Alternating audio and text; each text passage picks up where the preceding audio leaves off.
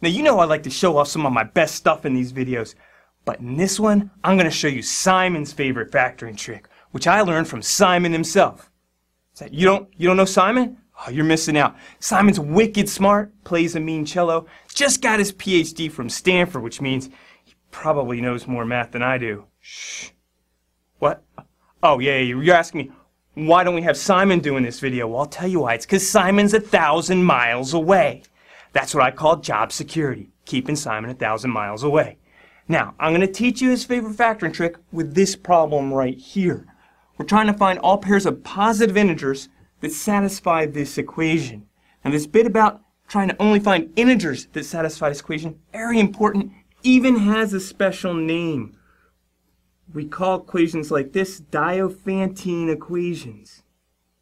It's just a big fancy word that says we're only looking for integer solutions. Now let's see here, what are we going to use to solve this? Of course we're going to use Simon's favorite factoring trick. We're going to try to factor. Now the bit about integers is a clue that we're going to try to factor. We'll see a little bit later why, but of course we're doing a video on Simon's favorite factoring trick. We're not going to break out Simon's favorite guessing and checking trick, because guessing and checking on this is going to be a real pain. Now, where can we factor? Well, I can't factor the whole left side, but I can factor an m out of those first two terms. I have m times n plus 3 minus 8n equals 59. And now it looks like we're stuck. Can't factor anything else right here, so now I'm going to break out one of my favorite strategies, which is wishful thinking.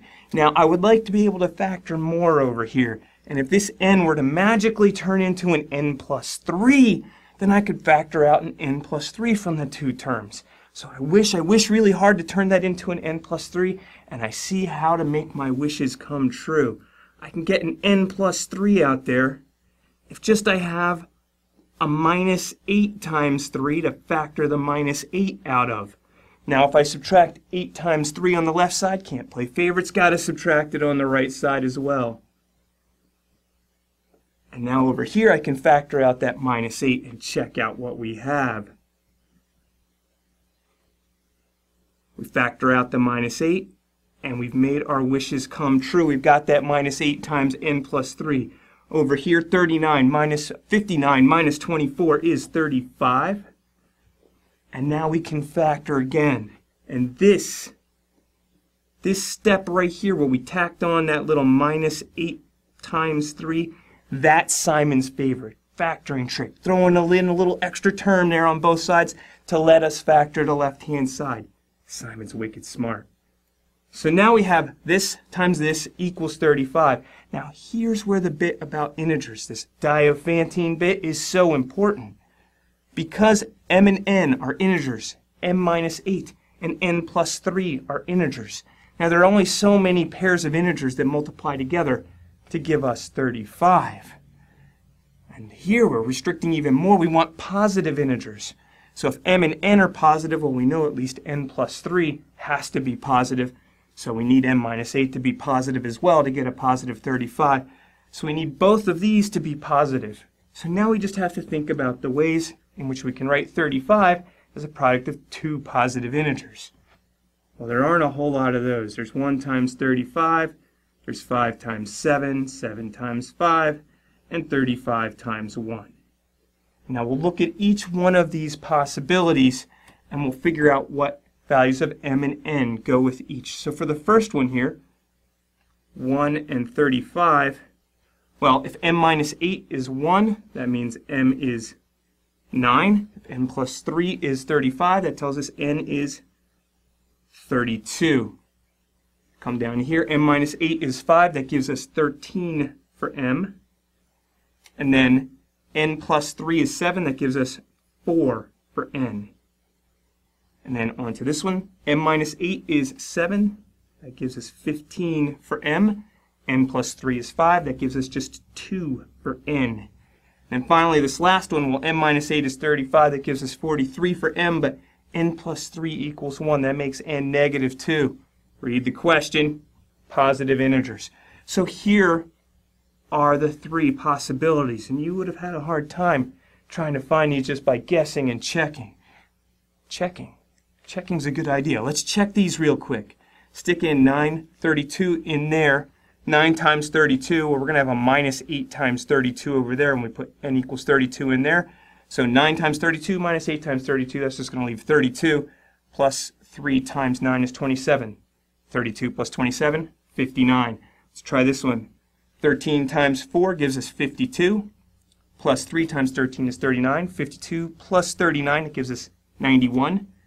Minus 8 times 4, 91 minus 32, 59. Put in these two, 15 and 2. 15 times 2 is 30. Plus 3 times 15, that's another 45. That brings us up to 75. 75 minus 8 times 2, 75 minus 16, 59. All three work. These are correct. Now, when I'm breaking out Simon's favorite factoring trick, I don't always go through all these steps. I jump straight into my wishful thinking, and here's what it looks like. I look at this problem, and I see a product of variables, and then I see each of those variables in a linear term, and I think of Simon. Makes Simon happy too. But I think of Simon when I see this, and I think, okay, I'm going to try to make that left-hand side factored. And when I get it factored, it's going to look something like this. I'm going to have two factors equal some number, and I'm going to have an m over here and an n over here. Because when I multiply these two out, these are both going to be binomials. I'm going to get m times n. That's going to give me that mn right there. Now I need a plus 3m right there. So I need to multiply this m times a plus 3. Plus 3. There we go. And I need a minus 8n to come out when we multiply this out. So I need a minus 8 right here. Minus 8 times n. That's going to give me the minus 8n. Of course, when I multiply all this stuff out, I'm also going to get this minus 8 times a plus 3. That's going to give me a minus 24. I don't have a minus 24 up there, so I'll put one in. And that's what gets me to think, subtract 24 from both sides. Now this is taking our steps a little bit out of order, but we get to the same equation we had before, and now we can solve the problem in the same way as before. So moral of the story here is you see integers, you're trying to solve a Diophantine equation, think factoring. And when you see product of variables and in each of those variables in a linear term, you think of Simon.